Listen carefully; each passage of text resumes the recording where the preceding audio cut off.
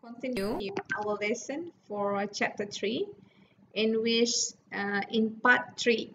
Okay, so in part 3 we will learn how can we make a resolution of a given force into a force acting at a given point and a couple.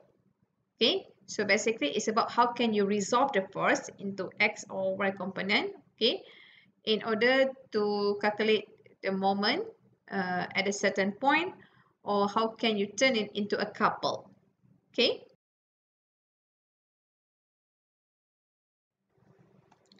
Okay, next part, which is the resolution of a given force into a force acting at a given point and a couple. Okay, so what does it mean? The title is so long. Okay, so what I can simplify here is actually any force acting on a rigid bodies, we can move to any given point. Okay, so for example, force here, okay, is located at point O. Okay, so we can move this force into any given point. For example, we want to move this F into point A. We can move it, but we should provide a couple M is added where the value of a moment of the couple should be equal to the moment of F to moment of F about point A. Okay, so I can simplify it to you. So we can move it, okay, to point A as long as we provide a moment with the value which is similar to the value of the moment towards that point, okay, from its original point. Okay, so for example, that the moment due to this force towards point A is actually equals to 5 Newton meter anti-clockwise direction. Okay, so if we want to move this force to point A, we can move it, okay, F, but we should provide the moment where the value of the moment at point A is actually equals to moment that we calculate from here. Okay, and in fact, inversely, okay, the force acting at A and a couple may be combined into a single resultant force, okay, and the couple can be eliminated. So for example, after we move, okay, we want to segregate back again. Yes, you can, okay, we can get one resultant force which is equal to the couple that we have before. Okay, that means you can make it in, from just now in A we say that this one can be turned into this one, and this one also may return back into this form. Okay, so how can we do that?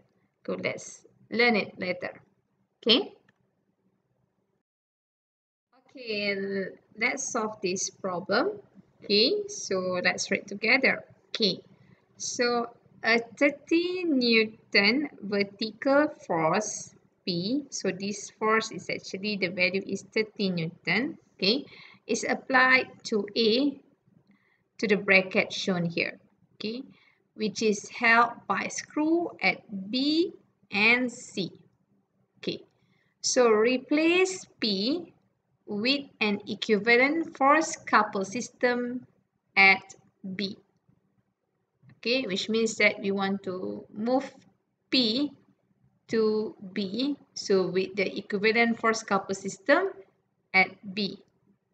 Okay, and the second one, okay, for P, find the two horizontal forces at B and C that are equivalent to a moment of the couple obtained in part A. Okay, so for example, P in A, we move this one to here. So remember that if you want to move it to somewhere equivalent to, we have to provide with a couple. Okay, here. So here, if you want to move here, so we will provide with a couple due to this force towards this point. Okay, and so we will have these certain numbers of force. Okay, so let's say I label as SMP. Okay, and for B and C, we should determine what will be horizontal force at B and C, which will form a couple, and this couple, okay, will produce, so I will just write it out. This couple will produce a moment due to the force at B and C will be equal to the moment that we get at B. Okay, so what you need to determine here, what will be the force here? Okay, so since we know that this one will be produced the moment in anti-clockwise direction, okay, so this one also need to be in anti-clockwise direction as well. The BC should be anti-clockwise, is similar to MP. Okay, let's take a look at their solution. Okay, so for question A, we need to replace B with an equivalent force couple system at B.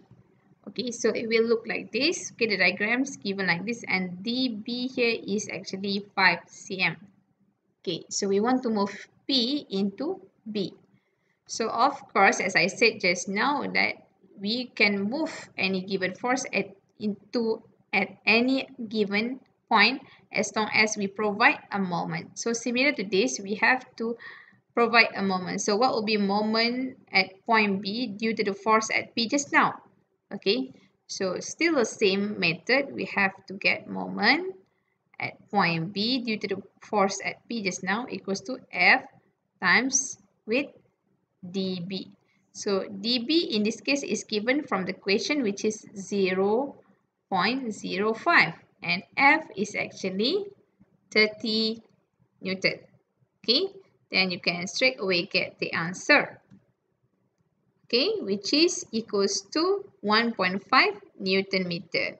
So what about the direction of the moment? Okay, so just imagine that here is like a wheel here. Okay, so you're just pushing down. Okay, what happened to the wheel? It will rotate into anti-clockwise direction. So that's why the moment that you get here is positive moment, because it is anti-clockwise direction. Okay. Okay, so now let's continue with part B, in which that we need to find the two horizontal forces as at B and C that are equivalent to the couple obtained in part A. Okay, so basically we want to get what will be the two horizontal forces, which is a couple which produce the same moment that we obtain in A. Okay, so just to recall back, okay, so for A, actually we got the value already, the M here. Okay, so basically our target is we want to produce the same value and same type of moment that we get from A. So therefore this couple should produce a moment same as in B that we get previously. So what will be the force needed in here? Okay, and the direction of the force. So for example, you don't know yet what is the direction, whether pointing to the right like this, or maybe probably like this. Okay, so which one? This one or this one? Let's take a look. Okay, so firstly, okay, the moment that we get from B here is actually 1.5 Newton meter. Okay, so our target as the couple here produce the same moment as we get in B. And as we get in A. Okay, so moment due to the couple, it should be 1.5 Newton meter. It is anti-clockwise, so it should be positive moment. Okay, so moment equals to F times T. Okay, which is equals to 1.5 and equals to Okay, so F value is the value that we are looking for. We want to know how much is the F, okay? And then what is the distance between these two couple, okay? These are the distance here that we need. So from the diagram, actually the distance is 0.03 meter, okay? So after do some substitution, okay, and this one is 1.5. Okay, so you will get what is F, and our F is actually 50 Newton. Okay, and then you determine which point should be pointing to which point. Okay, so for example at B, okay, since our aim is we want to produce the positive moment, so our target is the rotation here should have anti-clockwise moment, okay, like this, okay. So therefore the moment on the top should be to the left and the moment on the bottom to the right, okay. So you just substitute 0.03, okay, and you get the answer 50 Newton, okay. And then the direction of the moment, the direction of the force, okay, in order to produce this kind of the moment, you need to choose whether it to be in this direction, because when you put the couple like this, it will produce the moment in anti-clockwise direction as what we desired, okay, from here. Right, that's it.